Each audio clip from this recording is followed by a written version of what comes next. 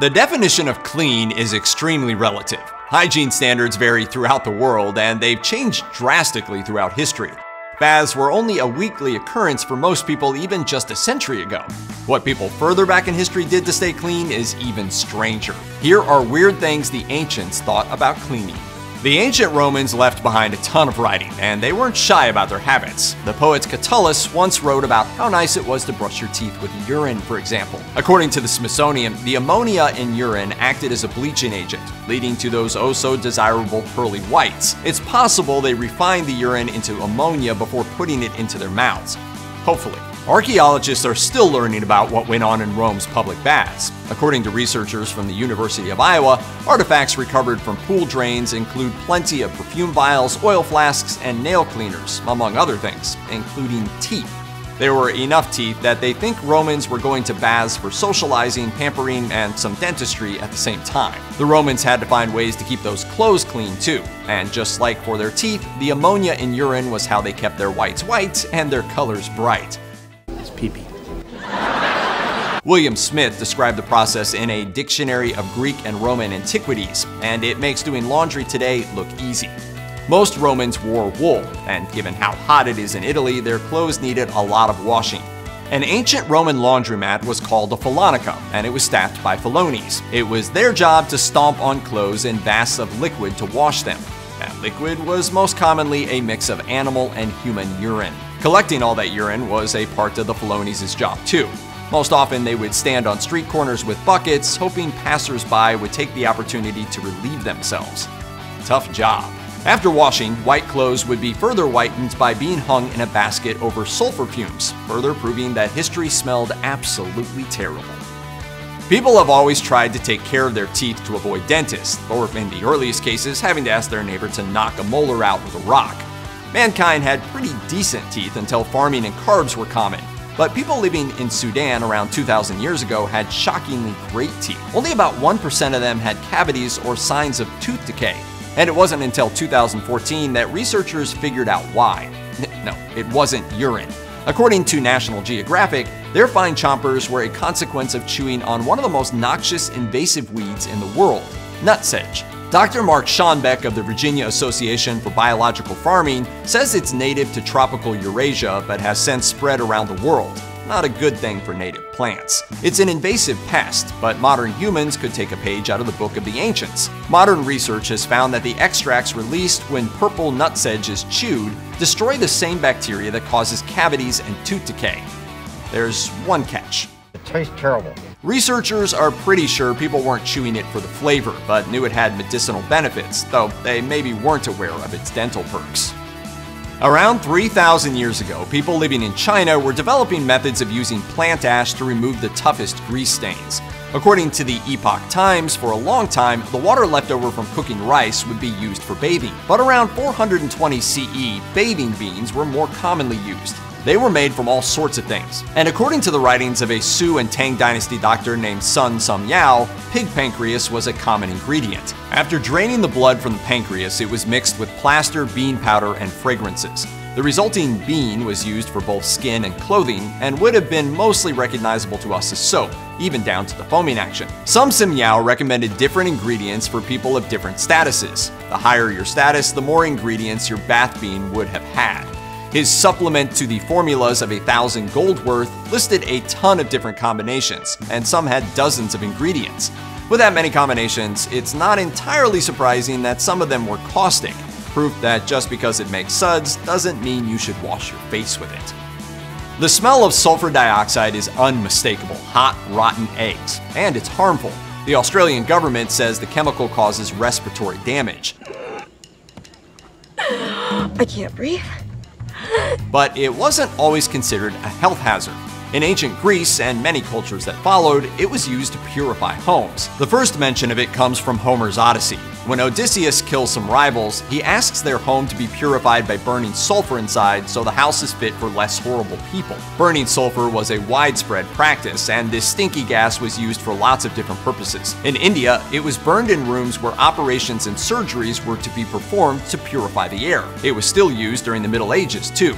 Sulfur was burned in homes and buildings where residents had died from the plague or other diseases. The logic was strange. Scholars think it started when people observed sulfur fumes killing plants and small animals, so they figured it must kill other tiny things too. To be fair, they weren't entirely wrong, it was just harming them too. A little elbow grease goes a long way, right?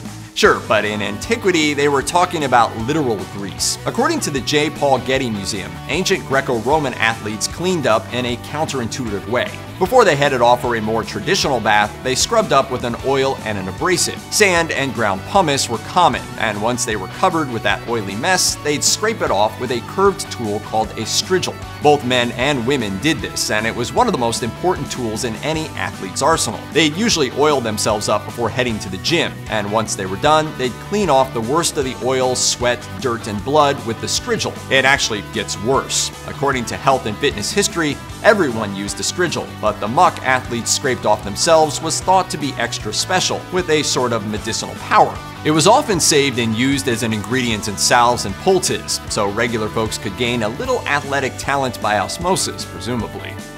It's easy to forget how modern an invention toilet paper is. And this? It's toilet paper. The idea has been around since at least 14th century China, according to ABC, but it took centuries to catch on.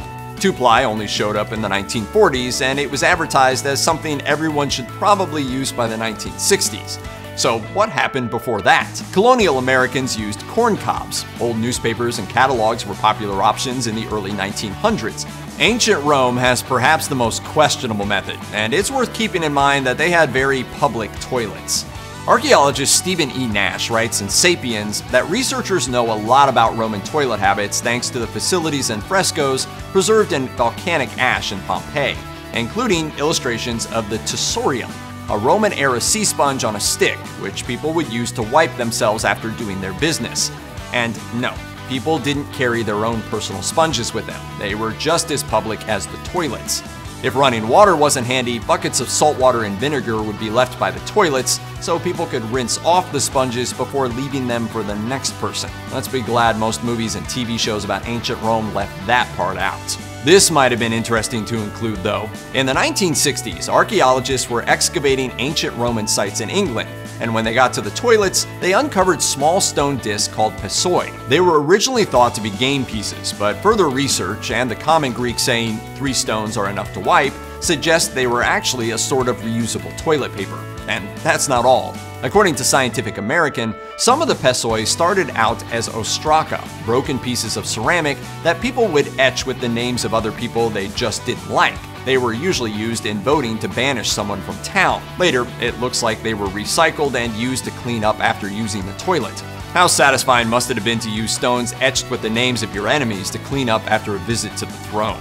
A lot of hygiene jokes have been mean-spiritedly directed toward the French, and according to a study published in Chicago journals, there's a historic cultural reason for that particular long-standing stereotype. After large areas of France were destroyed during World War II, French leaders even called for a much-needed hygiene revolution as the country's cities were rebuilt and restored. Before that, laundry days happened maybe twice a year, and it was believed that a good day of hard labor was all the cleaning the body needed. The stronger a person's body odor, the healthier they were thought to be. The French lower classes held dirt and sweat in the highest regard. You've given our house permanent BO.